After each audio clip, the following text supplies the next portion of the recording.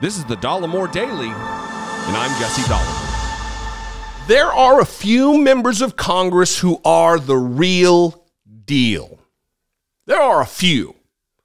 I'm talking Democrats here. There are no real deals in the Republican Party, but there are a few real, genuine characters. Look, I end every video talking about being genuine and taking care of one another. I've done that for years now. Hundreds and hundreds and hundreds of videos I have finished by saying, be genuine, take care of one another. And maybe no one more than this person, nobody does it better than this person, of embodying those two commands, those two suggestions.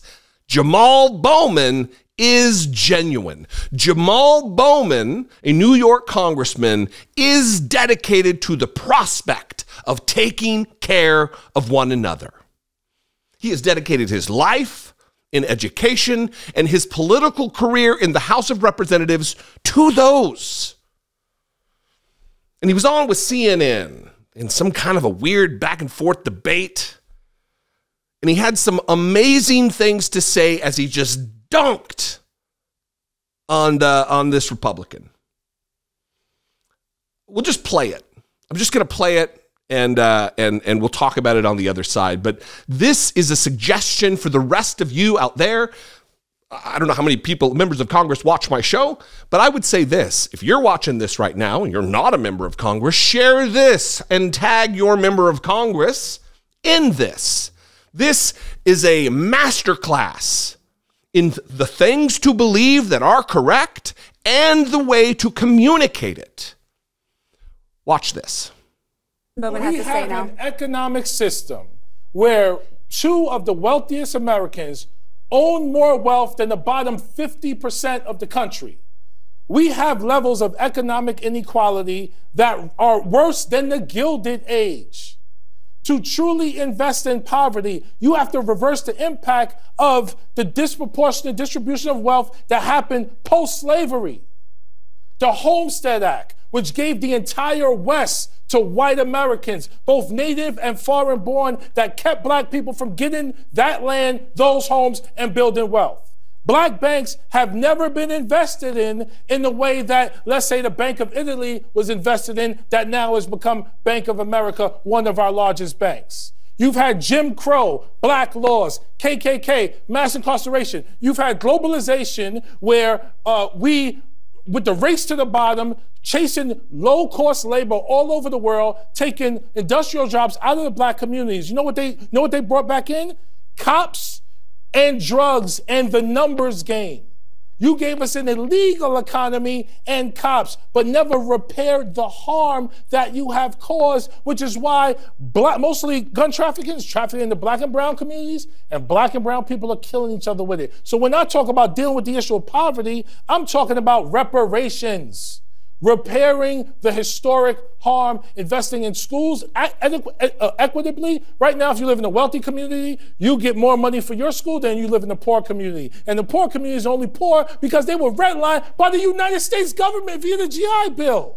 Come on now. Now, let me address a couple of your things. The first thing you said is about income inequality. Listen, of course, incomes are not equal because everybody has different levels of talent, ability. People have started in different parts in life. We both acknowledge that. Yes. I will never sit here and say some that. Were slave masters, some were slaves. But Jamaal, Okay. I'm never going to sit here and say that black people in America started at the same place of other people in America. I'm not going to make that point because we both know that is not true. But what I will do is say a bunch of Republican talking points and lies. Byron Donalds is a piece of work.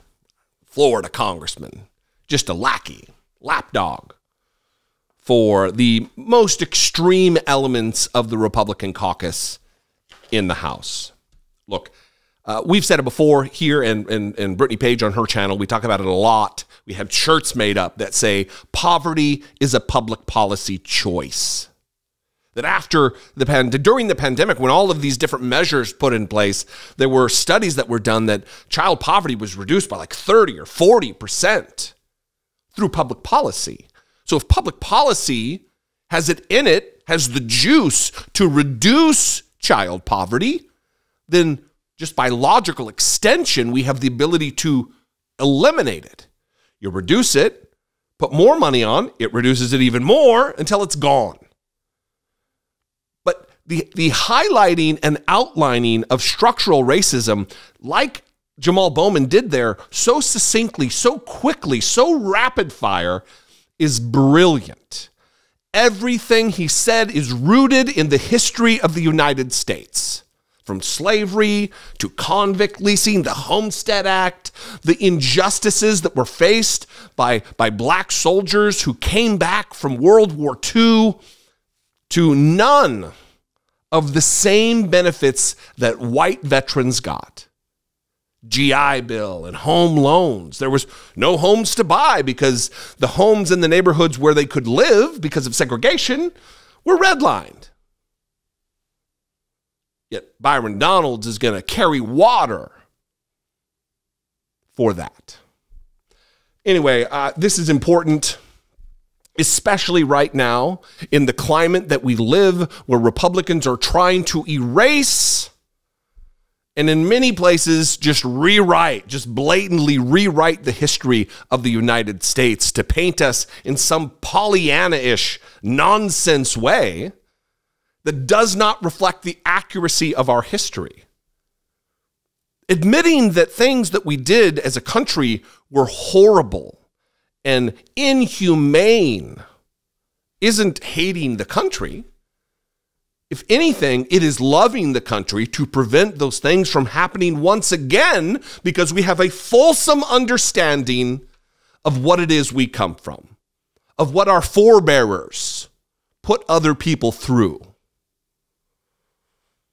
You may know I'm a staunch proponent of reparations. I haven't come down on a side of exactly what I think that should look like. That's above my pay grade.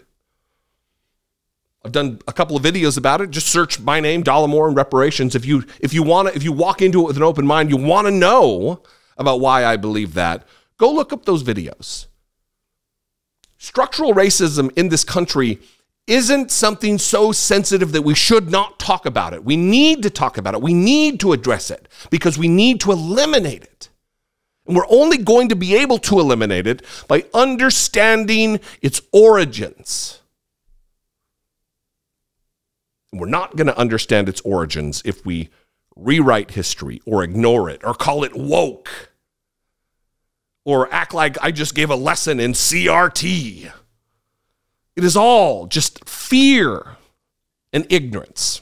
Fear and ignorance. The new slogan for the Republican Party. You can throw hate in there too. Anyway, I'd love to know what you think. I earnestly would love to know what you think. You can call, leave me a voicemail, 714-576-4054.